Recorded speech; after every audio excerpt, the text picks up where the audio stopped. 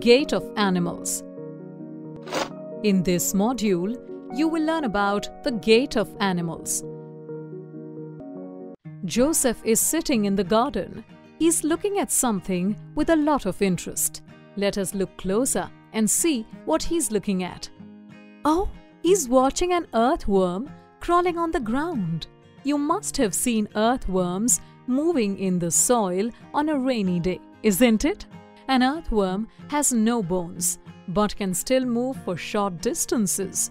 Have you wondered how an earthworm moves without any bones?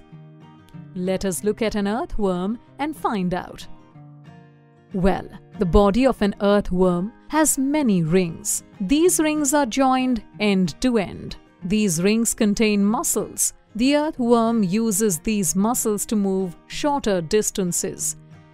When the earthworm moves, it first extends the front part of its body by expanding the muscles. Simultaneously, it fixes the rear part of the body to the ground firmly.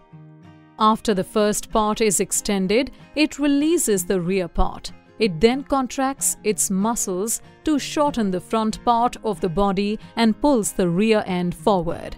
As a result, it moves forward to a short distance.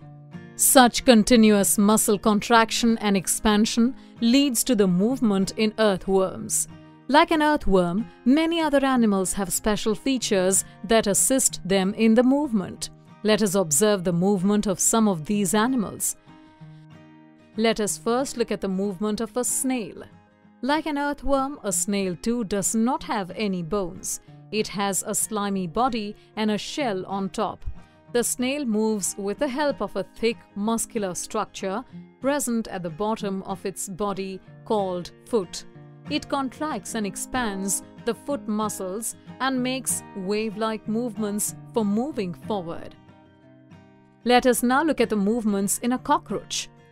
A cockroach can walk, run, climb and fly short distances. A cockroach has 3 pairs of legs that help it in walking. The cockroach has distinct muscles near the legs that help it in walking. It has 2 pairs of wings attached to its breast region. The cockroach has muscles near the wings. These muscles move when the cockroach flies. Let us now see how a bird moves. Most birds walk and fly. The birds walk with the help of their feet and toes. The birds can fly easily. This is because they have a streamlined body. Such a body helps the birds to cut through the air easily and fly. Also, the 4 limbs of a bird are modified to form wings. These wings help the bird to fly. The next animal is the fish. The body of a fish is specifically designed for swimming. Like a bird, it too has a streamlined body. This shape allows water to move easily around the body and offer least resistance to its flow. The fish swims using its fin and tail. The fins help the fish in balancing. The fish uses its tail to change the direction. The fish uses its tail to move forward. It moves its tail from side to side. This zigzag movement pushes the water and helps the fish to move forward. The last animal is the snake. Snakes slither or crawl on the ground in a wave-like motion.